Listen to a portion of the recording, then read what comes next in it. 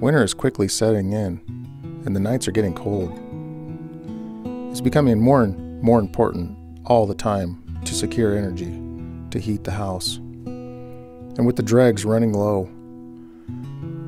and propane costs at an all-time high, skyrocketing inflation, it is more important than ever for me to get some supplemental heat in the house. So off to the junkyard I go.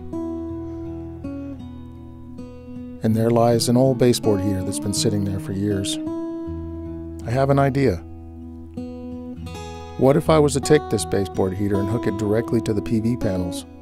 Straight DC current. Do you guys think it would operate an AC heater? Now, of course, I would run my PV panels in series. I have 6 panels, and I've already checked them. And 6 of them hooked in series make 205 volts. This is a 220 heater.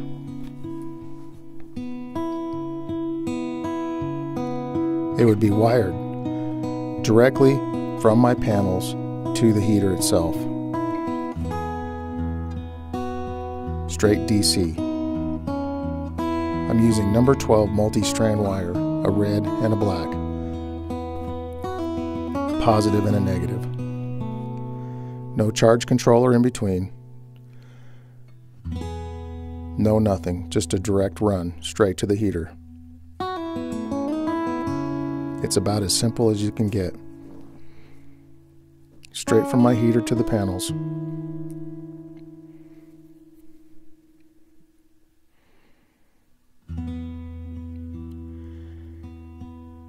Now remember, I purchased these panels at a pretty reasonable price. In fact, I purchased 50 of them, and I'm trying to find places to put them and for things to use them. So why not use them just for heat? Don't worry, I'm going to put another screw in this panel.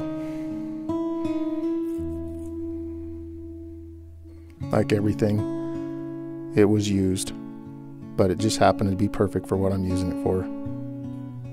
With 2 15-amp fuses, it should work just fine. The panels are rated at 7 amps at 35 open volts. And I'm using number 12 wire, so 15-amp fuse should be just fine.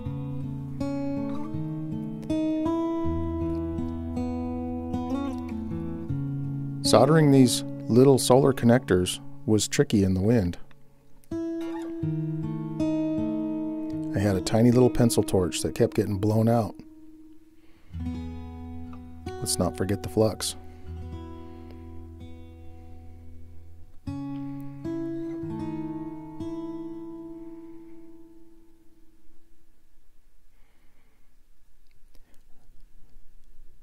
This little pencil torch works great inside, but as soon as you try and use it outdoor in the slightest of wind, it continually blows out. So it was an exercise in patience just to get some solder in there, but I managed. And then you just simply slip on the connector, tighten them down, and you have a watertight connection just like that. Simple as can be, easy peasy.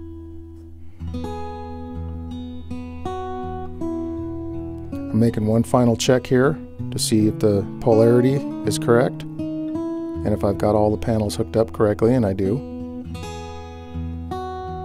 I'll make my final connection after the heater is connected. This kind of voltage can kill you. This is not low voltage DC, this is now high voltage DC, and it must be exercised with all of the cautions of a standard 220 circuit.